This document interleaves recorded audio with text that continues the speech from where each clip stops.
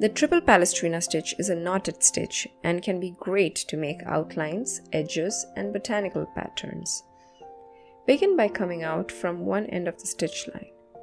Now plug a little bit of fabric under the stitch line to create a slightly angled stitch.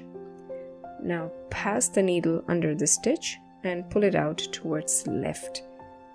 Next, pass the needle under the earlier stitch and loop the thread under the needle. Pull out the needle to create a knot.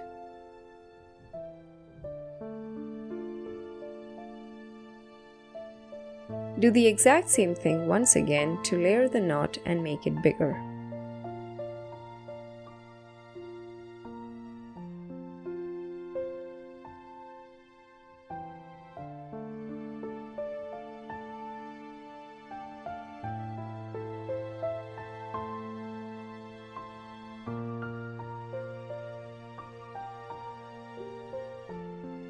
Now move ahead and create another stitch and continue with the process.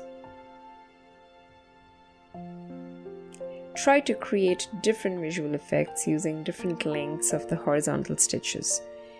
Placing them closer will give you closely placed knots.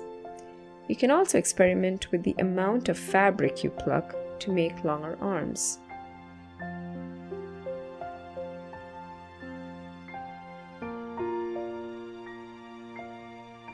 The Triple Palestrina stitch is wonderful to work on fabric edgings.